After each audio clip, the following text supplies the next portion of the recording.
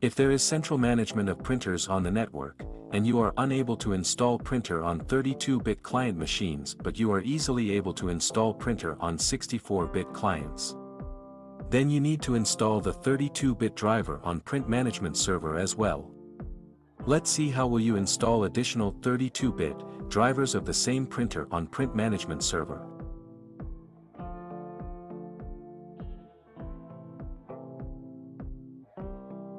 Open Print Management and right-click on the printer that you wanted to add 32-bit drivers for.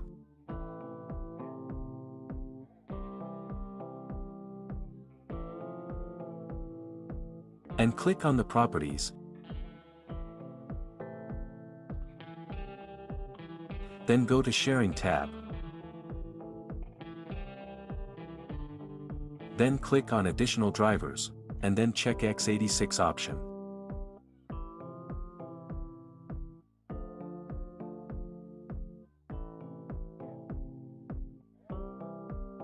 Click on the Browse button and then go to the folder where you have saved 32-bit drivers of the printer.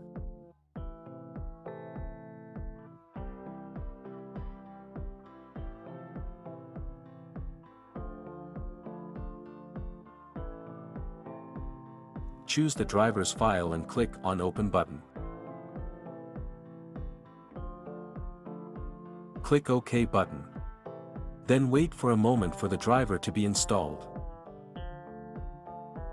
To verify, click again on the Additional Drivers button and make sure that both the options x64 and x86 are checked.